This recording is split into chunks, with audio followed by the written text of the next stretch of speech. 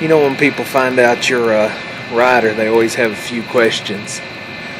One of the first ones is usually, have you written anything I've ever heard of? And I used to always tell them the truth, you know. I used to always say, probably not, but there's no fun in that. So these days when somebody asks me that, I'll just say, I don't know. Have I? Or I'll say, well, that depends how well read you are, doesn't it? So, but the second question I get is, what kind of stuff do you write? And I don't know what people expect, but I can promise you women's fiction is not it. So usually they'll laugh and think I'm joking, but really I'm not. That's where most of my fiction lies, is women's fiction.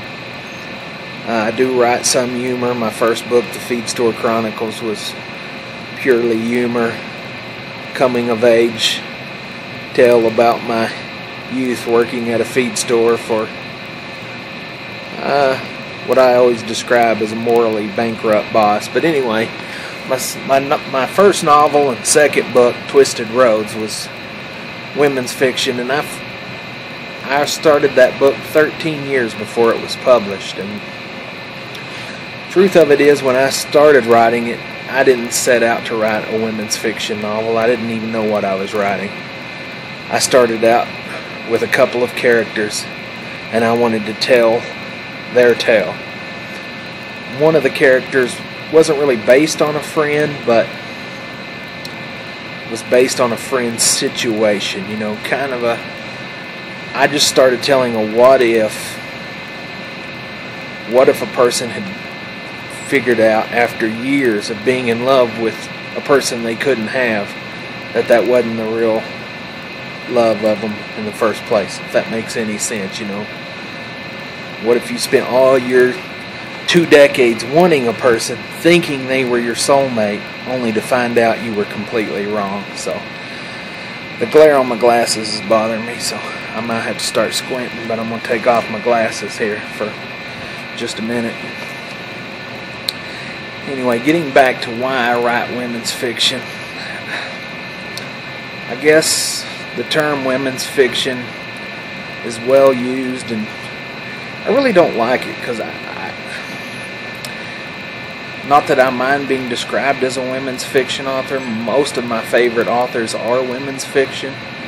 I'm flattered, honored to be put in the same category as them. I just think it keeps some men from reading books that they would enjoy.